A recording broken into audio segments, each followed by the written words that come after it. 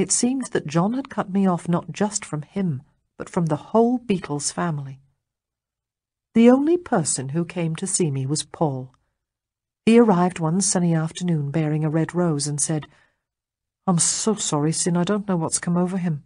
This isn't right." On the way down to see us, he had written a song for Julian.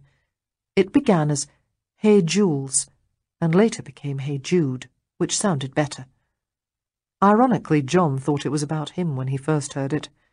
It went on to become one of the Beatles' most successful singles ever, spending 9 weeks at #1 in the US and 2 weeks in the UK. Paul stayed for a while. He told me that John was bringing Yoko to recording sessions, which he, George, and Ringo hated. Paul had broken up with Jane Asher a couple of weeks after John had left me. I was sorry because I'd really liked Jane. In a scenario bizarrely like ours, Jane had come home a few days early from a theatre tour and had caught him in their home with another girl. Understandably, she had walked out, but that was where their story parted from ours. Paul blamed himself and was heartbroken. He joked about us getting married. "How about it, Cyn?"